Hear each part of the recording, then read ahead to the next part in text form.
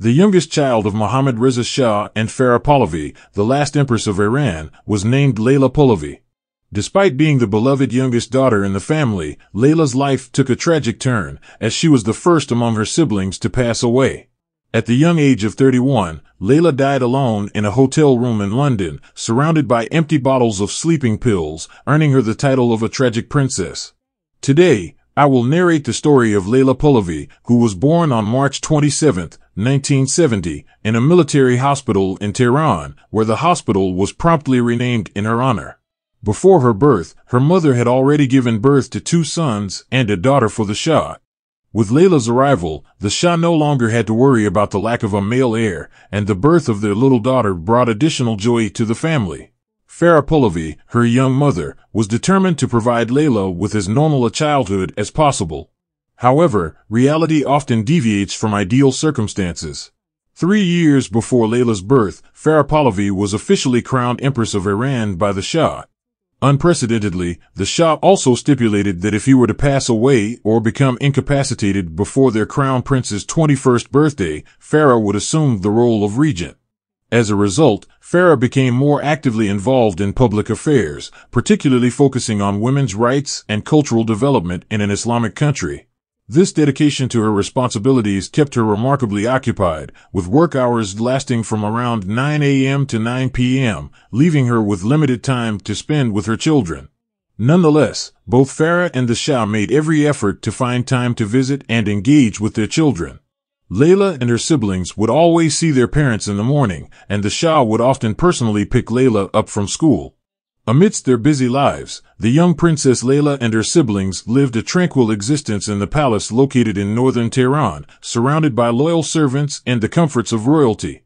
The Iranian people held deep affection and curiosity for Layla and her older brother Ali Reza, similar to how the public adored seeing photos of William and Harry during their childhood. When the time came for Layla to attend kindergarten, the Iranian court arranged a special class for her, with some children from the friends of the Shah and Iranian nobility becoming her classmates. Some of these children would become lifelong friends. As per recollections from her friends, Layla proved to be a daring and spirited child, akin to a tomboy. She excelled in swimming, horseback riding, and cycling. Layla shared a unique bond with her father, the Shah, who cherished her deeply. She had the privilege of entering his office anytime and sitting on his lap, even during meetings with foreign dignitaries. In her interviews as an adult, Layla fondly recalled these moments, stating that even at the tender age of 3, her father would hold her hand and take her with him, even if he was in the midst of an important meeting. Layla's emotional dependence on her father remained strong, and their father-daughter relationship remained very close. However, the nation's joyous times were soon overshadowed by challenging circumstances. As the economic conditions deteriorated and political unrest escalated in Iran from the mid-1970s, the seeds of revolution were sown. A significant catalyst for the revolutionary movement was the tragic Cinema Rex fire incident in August 1978, sparking large-scale strikes and demonstrations that engulfed the country, bringing it to a standstill for the rest of the year. By the end of 1978, as the situation in Iran became increasingly volatile, the Shah and Farah made the difficult decision to send their 2 eldest children, Reza and Farinaz, abroad for their safety. Meanwhile, the rest of the family sought refuge in the Nivaran Palace located in northern Tehran. Layla and her brother, Ali Reza, often heard angry crowds outside, shouting death to the Shah, as the country was gripped by riots and protests. The situation reached its peak in January 1979, triggered by violent demonstrations on January 16 of that year. Amidst the escalating turmoil and the Shah's ongoing battle with severe lymphoma, he and Farah departed Iran by plane, seeking sanctuary in Egypt. Layla, accompanied by her grandmother, boarded a separate plane bound for a United States Air Force base in Texas, where her older brother, Reza Pahlavi, was undergoing pilot training. These 3 months were nothing short of a nightmare for the entire family, as they faced constant danger with Ayatollah Khomeini sending assassins to pursue them relentlessly. For safety reasons, the family had to separate, reunite, and separate again during their exile. The Shah and Farah traveled to various locations, including the Bahamas, Morocco, and Mexico, before finally settling in Egypt. Their journey was fraught with uncertainty and fear as they tried to navigate the complexities of exile while facing persistent threats to their lives. During this tumultuous period, the Shah's health continued to decline, leaving him weaker day by day. The children, staying in the United States, seized every opportunity to visit their parents, sometimes having to hurriedly flee to another country in the middle of the night due to safety concerns. There were instances when Layla and her siblings were still asleep, completely unaware of their parents' sudden departure. Upon waking up to find her parents absent, 10-year-old Layla felt overwhelming anxiety and panic. While the family remained separated, Farah made nightly phone calls to check on her children. During these calls, Layla would cry and scream, desperately asking her mother about their whereabouts and her father's health. The long-distance communication brought distressing reports about her father's deteriorating health, deeply affecting the young princess and causing severe psychological trauma. In March 1980, President Sadat extended an invitation, finally reuniting the family in Egypt. However, the happiness was short-lived, as only months later, the Shah passed away at the age of 60 due to his illness. Sadly, before his final moments, Layla was separated from her father and sent to Alexandria, missing the chance to see him one last time. Her two brothers, Reza and Ali Reza, were with their father in Cairo during his final moments. The loss of her father deeply impacted Layla, and the pain of being away from him during his last days left a lasting mark on her young heart. At the funeral of the Shah, Layla wore a serene white dress, as recalled by a close friend who attended the somber event. Despite the surrounding noise and commotion, Layla appeared remarkably calm, almost as if she were in a state of unreal tranquility. However, the pain of exile and the loss of her father at a young age were inescapable burdens for her to bear. Losing her country and her beloved father was a profound and difficult experience for Layla.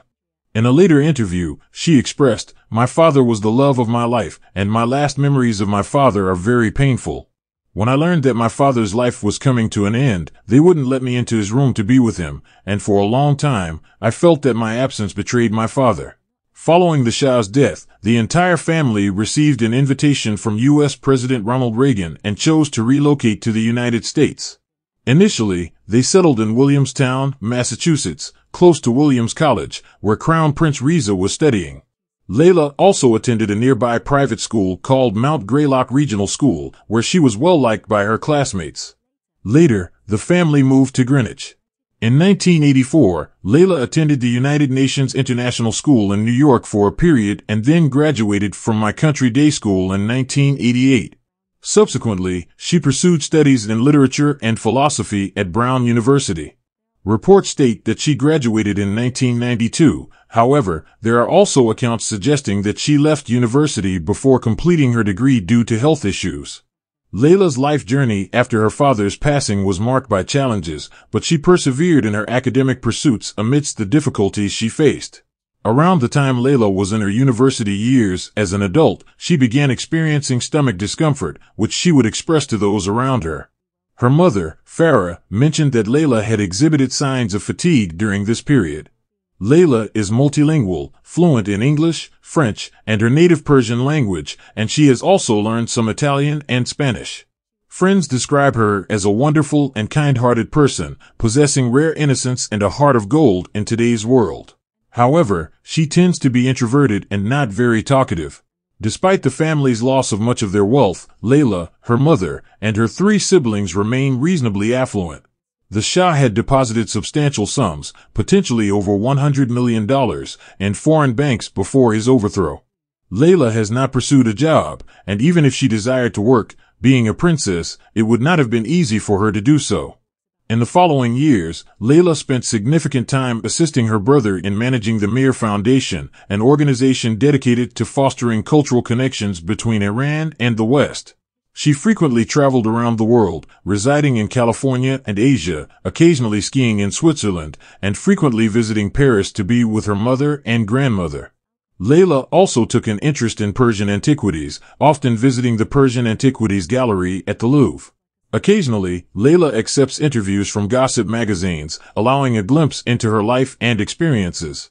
Despite the challenges and changes her family faced, Layla has sought a cautious and peaceful existence, finding purpose in contributing to cultural initiatives and cherishing precious moments with her loved ones. During her interviews, Leila often expresses a deep connection and admiration for her mother, Farah. She fondly recalls her homeland, Iran, and cherishes memories of family vacations on Kish Island in the Persian Gulf and the beauty of the rose gardens in Shiraz. Leila also speaks about her late father, acknowledging him as a good person who prioritized the country's best interests but may have been influenced and misled by advisors. Leila enjoys watching football matches and has a genuine interest in meeting people from diverse backgrounds and professions. She is known to smoke mild-flavored Marlboro cigarettes and occasionally drink alcohol in moderation. However, despite her interests and interactions, she often experiences episodes of extreme depression. Leila once described herself as feeling like a soul without a country, indicating a sense of displacement and longing. The princess began experiencing challenges in her 20s, such as being underweight and struggling with various eating disorders and depression. She openly confided in friends about physical discomforts, including headaches, muscle and joint pain, and chronic fatigue.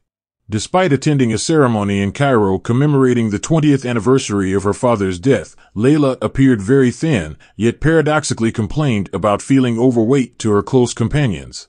It is evident that Leila carries a heavy emotional burden due to the loss of her homeland, the changes in her family's circumstances, and the impact of her father's death.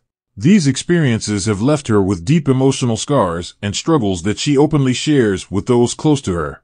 Leila expressed her concerns to her friends, mentioning that she felt she had gained weight and referred to herself as feeling like a pig due to this change. Later, she embarked on a modeling career in Paris, working for Valentino, and during an interview with a French magazine, she shared her thoughts on her father's death and its impact on her life.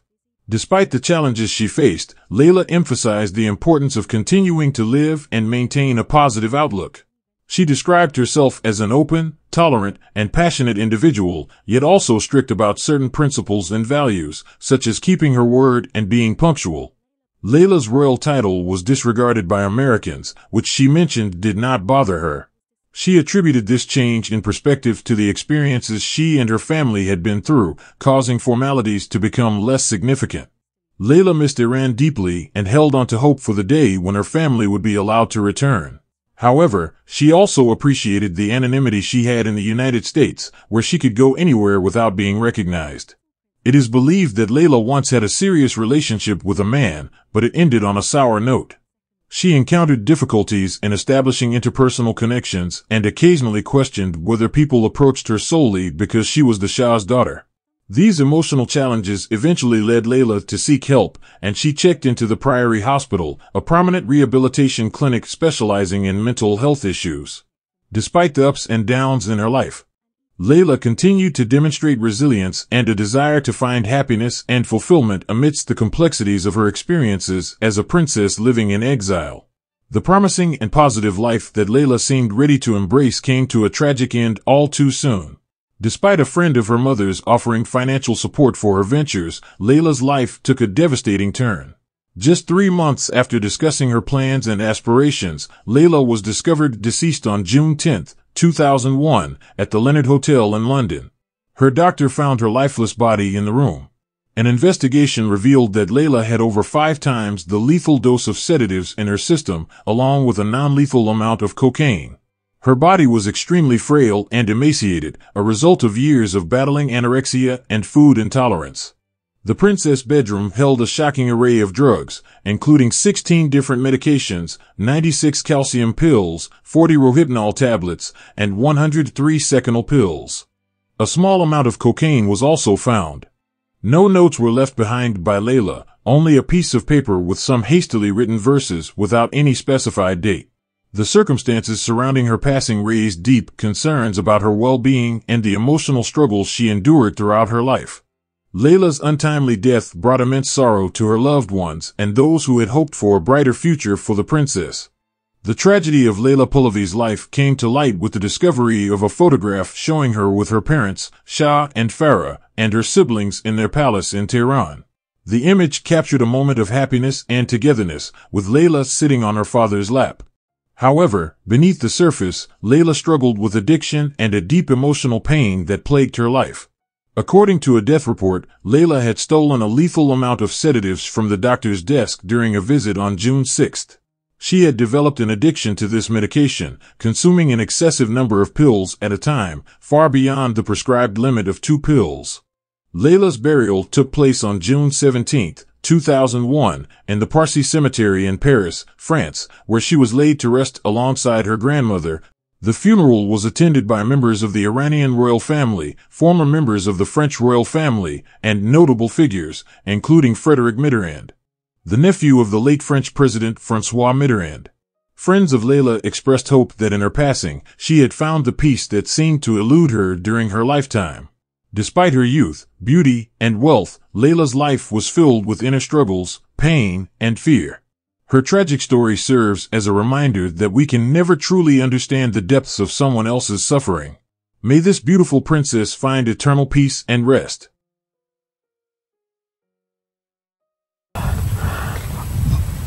تنها آرزویم اینه که روزی خودش و پدرش که به امانت سپرده شدن اینجا در خاک پاک ایران باشن. خدا حافظ و نگهبان تمام جوانان ایرانی باشه. این چیزیست که من از خدا برای همه شما میخوام. خدا بهتون قدرت و صبر بده. سپاسگزارم. این گل رو میخواستم از طرف لیلا برای تمام جوانهایی که در ایران عمر خودشون رو از دست دادن، اونهایی که شاید قبرشون نام و نشانم نداره. این از طرف لیلا برای همشون.